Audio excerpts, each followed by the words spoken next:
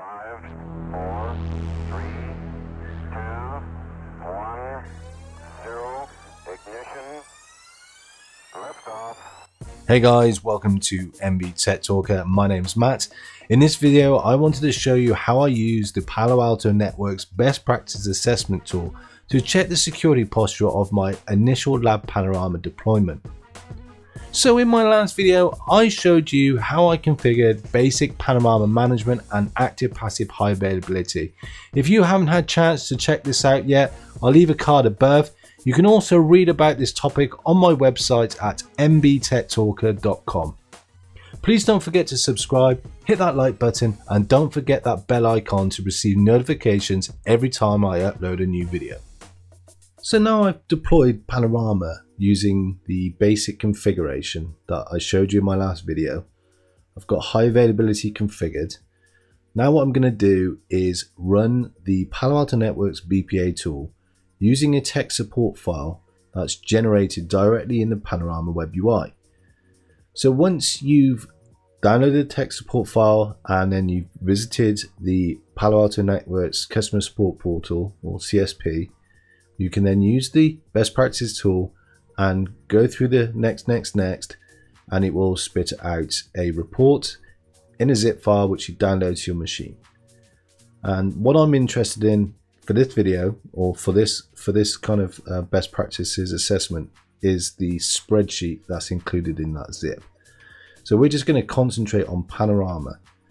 So once we get in that spreadsheet, there's a tab just for Panorama, and we open that up, and then we take a look at the BPA verdicts, and then we essentially look at the details of all the passed and failed BPA configurations. So then we can use this spreadsheet to track the changes that we're going to make, or the changes that have been made historically, and then tick them off one by one. So essentially we're going to harden the Panorama configuration and try and adhere to best practices the best we can, starting with the easy low-hanging fruits, and just look at the rationale and the documentation that's included in the spreadsheet. It's a good process to get used to, and it really sets a standard from the beginning. So let me show you how I do all of this. Okay, so let's log into Panorama. So the first thing we need to do is go to the Panorama tab, and down here on the left hand side we need to look for the support section, and over here on the right what we need to do is generate a tech support file. And then once that's completed, we're just going to download that to our machine, and then we're going to head over to support.paloaltonetworks.com to access the customer support portal and the BPA tool. As you can see, the tech support file has been generated, so all we need to do is click on that and it will download to your client machine. Now we need to head over to the paloaltonetworks.com support portal, or aka CSP. So we've already got the site open, so it's https support.paloaltonetworks.com. Now if you're already working with Palo Alto Network equipment, you should already have an account, and what you need to do is just sign in. So over on the left hand side, just need to expand the tools section, and then what we're looking for is the best practice assessment. Now I'm just going to click the generate new BPA, and I'm going to find the file that I downloaded, and I'm just going to simply drag it into here, and it will upload to the site.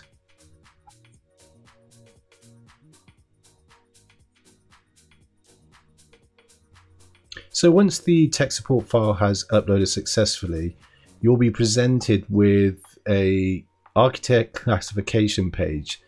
This can be skipped as this relates to Strata firewalls, and we're dealing with Panorama in this video, so there's no zone mappings, so we can ultimately just scroll down and then skip this step.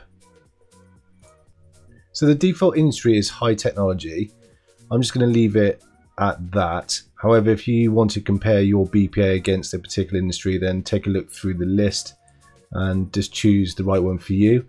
But when you're ready, you can hit generate and download report. So you need to keep an eye out for the pop-up boxes in the left-hand corner. You should get a prompt to save the zip file to a location of your choosing, as you can see here.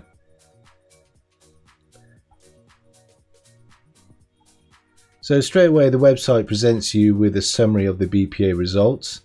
Once a zip file has been extracted, you will see 3 files. So every time you run a best practice assessment against a new tech support file, the executive summaries are saved in the Palo Alto Network's customer support portal. So customers and partners will always have access to those historic reports. However, Palo Alto Networks does not save the detailed HTML reports. This is largely due to security and privacy concerns. So just remember to save those files for future reference. So I'm not going to deep dive into the detailed BPL report themselves, as the report focuses heavily on Strata firewalls, and we've run the best practice against Panorama. So I'm solely interested in the best practice for Panorama in this video. So within the zip file, as I said before, there is a spreadsheet. And what we're going to do is open up that spreadsheet, and we're going to be working inside the Panorama tab alone. Okay, so I've uploaded the contents of the zip file that I extracted earlier up to my Google Drive. I'm just going to use Google Sheets to open up the spreadsheet. So once I'm in the spreadsheet, all I'm going to be concentrating on is the Panorama best practice configuration. So by clicking on the Panorama tab, it opens up this page, and as you can see, it's got a best practice checks Strata. I know Strata is firewalls, but in this case we are just concentrating on Panorama tab. If your Panorama or your lab Panorama had firewalls inside, when you run that tech support file, it would also encompass those firewalls as well. So these tabs then would apply to the firewalls that Panorama is managing. But as it stands right now, we don't have any firewalls imported into Panorama, and so there's nothing for Panorama to manage. So this is what I like to do first, is essentially harden the configuration on Panorama before I move on to importing firewalls into it. So you just take a look at this page, and what I'm interested in is the BPA verdict, which is over here, BPA verdict. And as you can see, these lines here of configuration or features are failing the best practices assessment check. So if we take a look at one of these as an example, we can see the first one here is in Panorama and general settings, and it's called automatically acquire commit lock. And there's a message here which says it's recommended to enable automatically acquire commit lock. And there is a hyperlink here that will take you straight to the documentation tab, which then opens here, and then it takes you to the line that is, which is going to explain the rationale behind this. And as it says here, enable automatically creating a commit lock as soon as an administrator makes configuration changes. The commit lock prevents other administrators from making configuration changes until the first administrator commits her or his changes on the firewall. So this is a best practices configuration, and it's an easy one. So if we went back to Panorama and we took a look at the complexity of that first BPA check, it says the complexity is easy and the effort is 5 minutes.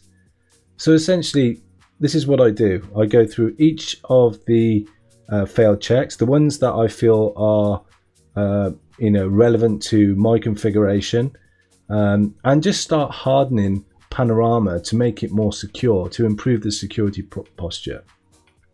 So what I could do is go through a few of these. So I could start by looking at automatically acquire commit lock and maybe add in a login banner. So we can go over to Panorama and we can take a look at those and see see how that kind of works out. Okay, so we're back on Panorama, and just to remind us, it was the automatically acquired commit lock, and the feature was Panorama general settings. So we go back to Panorama then, and we're in the Panorama tab, and if we go all the way up to the top to setup, and under management, and then general settings. We're just going to click the cog, and here you go, automatically acquire commit lock, and we just tick it. So as simple as that. That was the first BPA fail check resolved. So you can go back and we can scroll away to the right, and then we could change this here to resolved. And then when we run this BPA again, this will change to pass. So let's have a look at another one, and we said we were going to look at the login banner. So again, that is general settings in Panorama. So general settings, and then the cog, and there you go, there's the login banner there. So I've got one in my clipboard. I just took off the internet. So unauthorized access to this device is prohibited. So click OK on that. So now we have got a login banner. So all I need to do is just commit those changes, and those two BPA failed checks have now been resolved. So we can just highlight this entry here, go to the right, and then just track it here, and we can say resolved. So it's really that simple. There is some really useful information in this spreadsheet that will guide you through each failed check, rating the complexity of the configuration change, the amount of time it should take you to configure that specific element, and also provides us with hyperlinks to documentation and the rationale behind why the change should be remediated. Essentially, this spreadsheet becomes a living document where all the remediations can be tracked in one place, making it really easy to harden Panorama. And if you go on to use this with your firewalls in the future, it's exactly the same process. It just makes it super easy to manage and to track all the changes. So I recommend doing this, guys. See how you get on, and just leave any comments below if you have any questions. So that's it, guys. I'm sure you know what to do by now, but if you don't, please hit that subscribe, smash that like button, and click the bell notification, and I will see you in the next video.